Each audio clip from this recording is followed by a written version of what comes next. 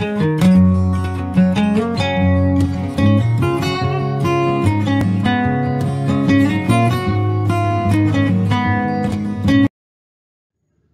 questions related to electromagnetism. Question number 1. What is the force that a conductor of length L carrying current I experiences when placed in a magnetic field B?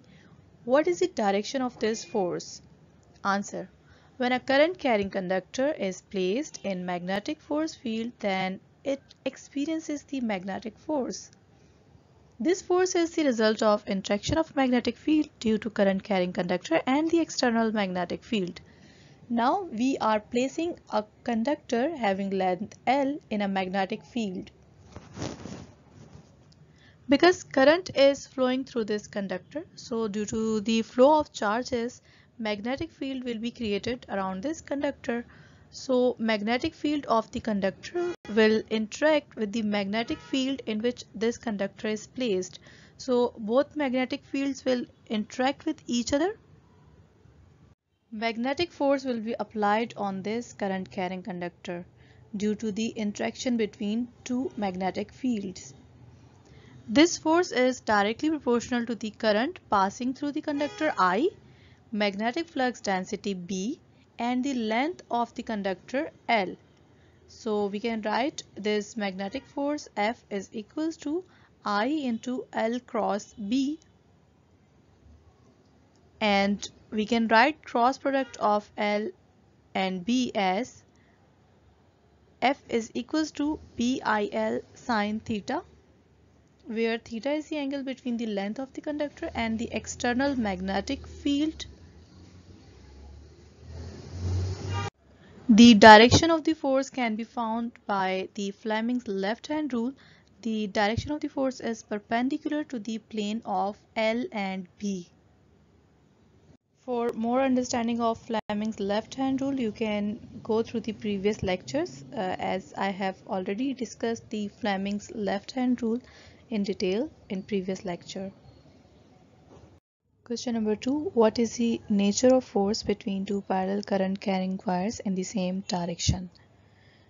Answer. The attractive force between the current carrying conductors is magnetic in nature, as each current carrying conductor produces its own magnetic field, and also each conductor experiences the magnetic force in the magnetic field of the other conductor. Actually, we have placed two current carrying conductors, and we know that current carrying conductor produces its own magnetic field. So both current carrying conductors are producing on magnetic fields. So the magnetic field of one current carrying conductor will apply force on another conductor.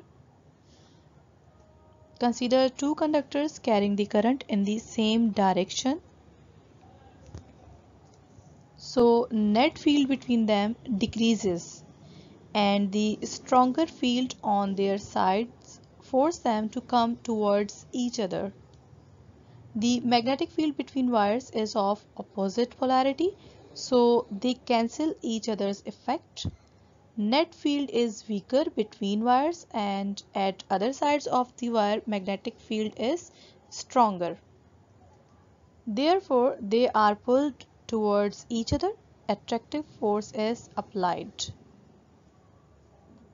Due to the opposite polarity between the wires, they will attract each other. Question number 3. What is the magnitude of force on a charge Q moving with a velocity v in a magnetic field B?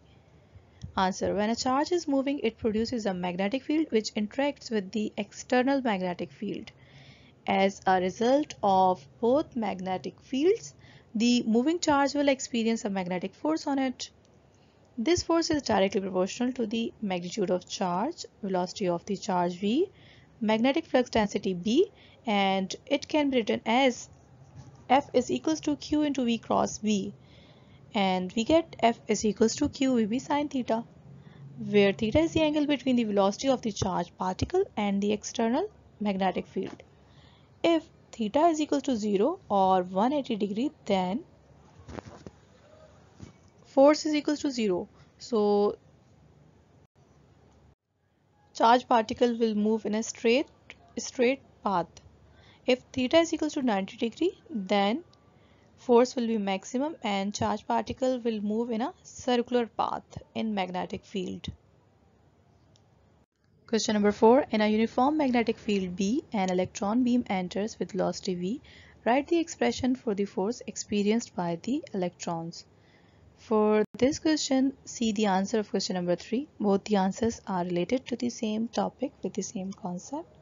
Question number 5. What will be the path of a charged particle moving in a uniform magnetic field at any arbitrary angle with the magnetic field? For this question, you can see the answer of question number 3.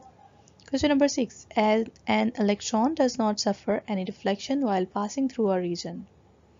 The question should be, under what conditions the electron does not suffer any deflection while passing through a region? Answer. It may or may not be zero in this region. When a charged particle such as electron passes undeflected through some region of space, then it means that the electron experiences no net force. F is equals to Q into V cross B and F is equals to QVB sine theta. Magnetic field in this region is zero. The electron is moving parallel or anti-parallel to the magnetic field when theta is equals to 0 or 180 degree. The electron is moving perpendicularly into a region where electric and magnetic fields are also perpendicular. So we can write F electric is equals to F magnetic. Magnetic force is equals to electric force. So net force on electron is 0 and it will pass undeflected. So when electric and magnetic force are perpendicular to each other, electron will pass undeflected and net force will be 0 on this electron. Question number 7. An electron beam passes through a region of crossed electric and magnetic fields of intensity E and B respectively. For what value of electron speed the beam will remain undeflected? Answer. This method is called velocity selector method. When an electron beam passes through a region of crossed electric and magnetic field, then it may pass undeflected. This may be possible when speed of beam electrons is so adjusted that it will experience no net force. When electrostatic force is equals to magnetic force, then we can put F electrostatic as QE and magnetic force as QVB sine theta. Here theta is 90 degree and sine 90 is 1 and we get QE is equals to QVB and V is equals to E divided by B. So the electron speed can be calculated from this formula. V is equals to E divided by B and electron will pass undeflected.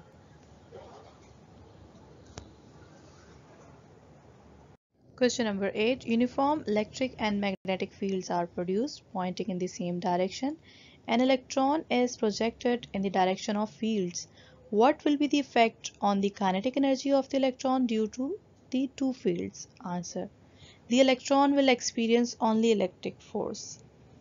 When electron moves along magnetic field, then magnetic force experienced by it is 0 because F magnetic is equals to QVB sine 0 and sine 0 gives 0 and F magnetic force will be 0.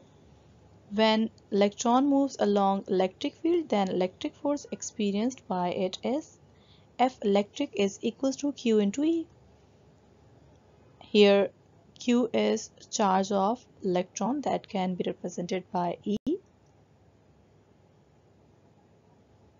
So the net force experienced by the electron is only the electric force because net force is equals to F electric plus F magnetic and F magnetic force is 0. So we get F is equals to E into E. So the particle will accelerate due to this net force and kinetic energy will continue to increase. Question number 9. What is the cyclotron frequency of a charged particle of mass m, charge q, moving in a magnetic field B? Answer. When a charged particle enters perpendicularly to the magnetic field, so it will start to revolve into a circular path, and the frequency exhibits by it is called cyclotron frequency. F is equals to qb divided by 2 pi m. Explanation. As the charged particle enters perpendicularly into a magnetic field, the magnetic force exerted on it will provide the necessary centripetal force. As we know that when charged particle is moving perpendicularly to the magnetic field, so magnetic field will apply a force on this charged particle, and in result a centripetal force will be provided to the charged particle, and that centripetal force is equals to magnetic force. Centripetal force is equals to mv square divided by r, and magnetic force is equals to q vb sine 90 degree. And by cancelling square with this v, we get v is equals to q br divided by m, because sine 90 is equals to 1. And we know that v is equals to r omega. Putting v is equals to r omega, we get r omega is equals to q br divided by m, and omega is equals to qb divided by m, because r is cancelled with this r, and omega is angular frequency, that is equals to 2 pi f. And finally we get frequency, cyclotron frequency is equals to qb divided by 2 pi m. So when a charged particle moves perpendicularly in a magnetic field, then it will experience a force, because moving charged particle has its own magnetic field, and the magnetic field of moving charged particle will interact with the magnetic field in which that charged particle is moving perpendicularly. So a force will be applied on this charged particle. So charged particle will be provided with centripetal force, and this moving charged particle will start revolving in a circular path, and the frequency is given here. That frequency is cyclotron frequency. F is equals to qb divided by 2 pi m. So frequency of that charged particle can be determined from this formula of cyclotron frequency. Question number 10. Can neutron be accelerated in a cyclotron? Give reason. Answer. Neutrons cannot be accelerated by means of cyclotron. In cyclotron, charged particles are accelerated using magnetic field of high frequency, altering voltage in the device. But neutron is neutral, so no magnetic force acts on it, so it cannot accelerate in cyclotron. Magnetic force is equal to q vb sine theta. When charge is 0, because neutron has 0 charge, so we get Fb is equals to 0 into Vb sine theta, and magnetic force is 0 on the neutron. So neutrons cannot be accelerated by means of cyclotron. Question number 11. A current carrying loop free to turn is placed in a uniform magnetic field B. What will be its orientation relative to B in the equilibrium state? Answer. The plane of loop become perpendicular to the field to maintain the equilibrium. And torque is equals to BINA cos theta. For n is equals to 1, when number of turns of coil is 1, then we put n is equals to 1 and we get tau is equals to BIA cos theta. For theta is equals to 90 degree, because plane and magnetic field are at the angle of 90 degree perpendicular to each other. Put theta is equals to 90 degree and we get tau is equals to BIA cos 90 degree. Cos 90 degree gives 0, and in return we get tau is equals to 0 torque. So equilibrium is achieved in this way.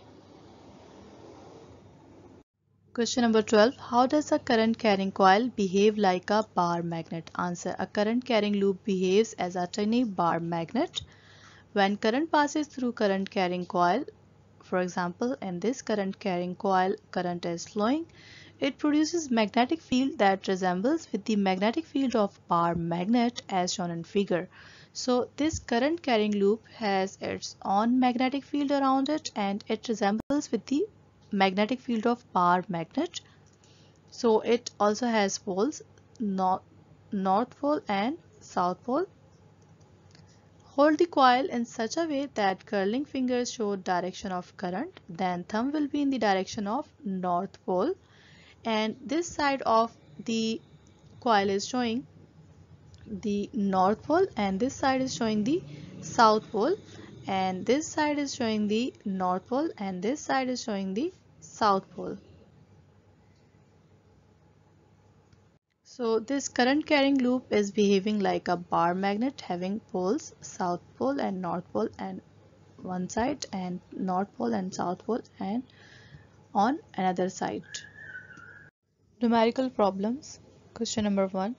At what distance from a long straight wire carrying a current of 10 ampere is the magnetic field is equal to Earth's magnetic field of 5 exponent minus 5 Tesla?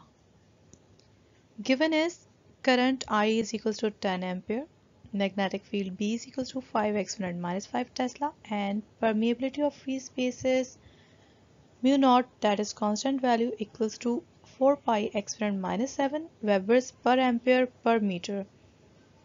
You should remember this value. Now we want to calculate the radius, because the distance from a long straight wire carrying current to the point of magnetic field is radius r.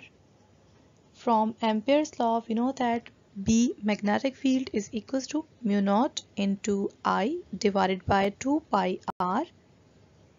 We need to calculate r, so we can shift it towards the left side of the equation, and we get r is equals to mu naught I divided by 2 pi b.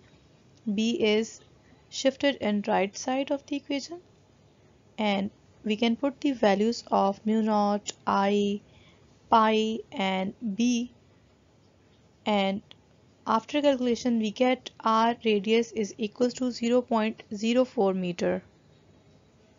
That is the distance from a long straight wire carrying current to the magnetic field.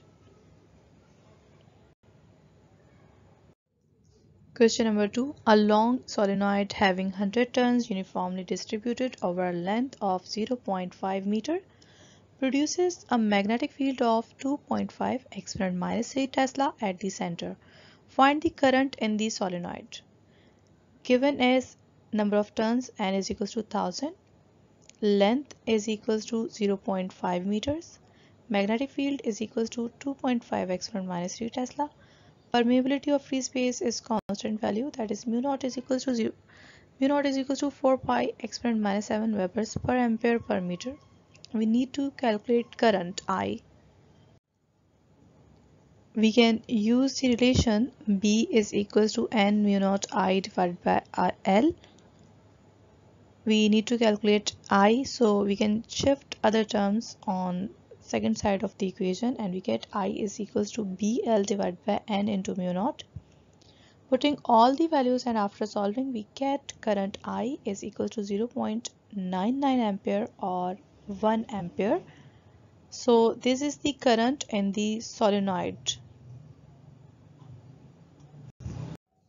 Question number 3. A proton moving at right angle to a magnetic field of 0.1 Tesla experiences a force of 2 exponent minus 12 Newton.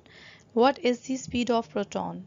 Given as magnetic field, that is equals to 0.1 Tesla, and magnetic force F is equals to 2.0 exponent minus 12 Newton. Proton charge is 1.6 exponent minus 19 coulombs. We need to calculate the speed of proton V. Magnetic force on a moving charge particle is given by the formula Fb. Magnetic force is equals to QVB sine theta. By putting all the values, and first of all we can shift all the terms on second side of the equation to get the value of V, and V is equal to FB divided by QB sine theta. By putting all the values and solving, we get V speed of moving proton is equals to 1.3 exponent 8 meter per second. Question number 7. A 0.2 meter wire is bent into a circular shape and is placed in a uniform magnetic field of 2 Tesla. If the current in the wire is 20 milliampere, then find the maximum torque acting on the loop. We know that when a current carrying loop is placed in a magnetic field, so the current carrying loop has its own magnetic field and it is placed in another magnetic field, so there must be a torque acting on the loop. Given as length is equal to 0.2 meter and magnetic field B is equal to 2 Tesla, current I is equal to 20 milliampere. Maximum torque we need to calculate, and we know that as wire is bent into a circular shape, so length of the wire is equals to circumference of the circle, that is equals to L is equals to 2 pi r. We need to calculate r. We can shift 2 pi on left side of the equation, so r is equals to L divided by 2 pi. Putting value of L, pi, and after solving we get r is equals to 0.318 meter. We need to calculate area, and area is equals to pi r square. Putting the value of pi and r, and after solving we get a is equals to 3.18 exponent minus 3 meters square.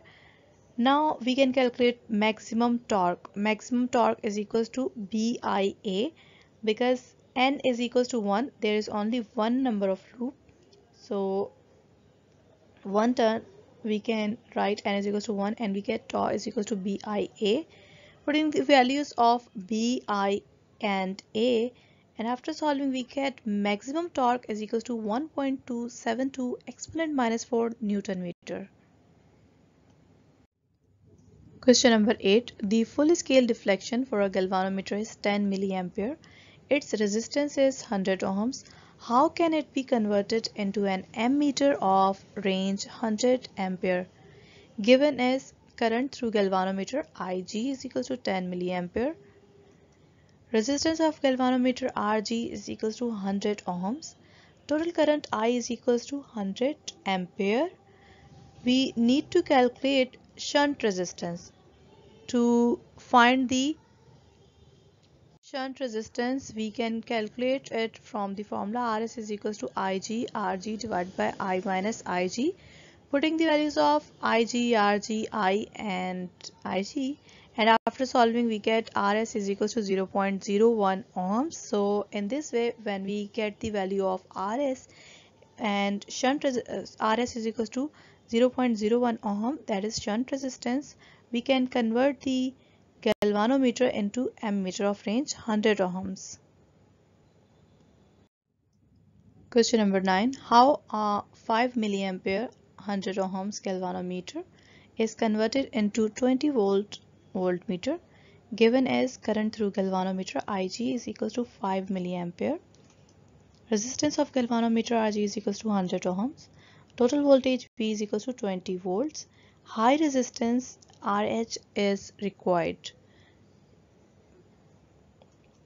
because by connecting high resistance in series with galvanometer, we can convert galvanometer into voltmeter, and the formula of high resistance is equals to RH is equals to V divided by Ig minus Rg. Putting the values of V, Rg and Ig, and after solving we get RH is equals to 3900 ohms. So when we use this formula and find this value, that is value of high resistance, so we can convert galvanometer into 20 volt voltmeter by connecting this high resistance in series with galvanometer. Numerical number 10. Two parallel wires 10 cm apart carrying current in opposite directions of 8 ampere. What is the magnetic field halfway between them? Given as current in wire I1 is equals to 8 ampere and current in wire 2 is equals to I2 is equals to 8 ampere. Radius midway R is equals to 5 centimeters. Permeability of free space is constant value mu naught is equals to 4 pi exponent minus 7 Webers per ampere per meter. we need to calculate the net magnetic field by using formula B is equals to mu naught I1 divided by 2 pi r plus mu naught I2 divided by 2 pi r. We can add the magnetic field of first wire, wire 1, and magnetic field of wire 2 to get the net magnetic field. And here mu naught divided by 2 pi r is common in both the terms, so we can take it as common. Mu naught divided by 2 pi r into I1 plus I2. Putting the values and after solving we get magnetic field, net magnetic field B is equals to 6.4 exponent minus 5 Tesla. So this is the magnetic field halfway between two wires, parallel wires.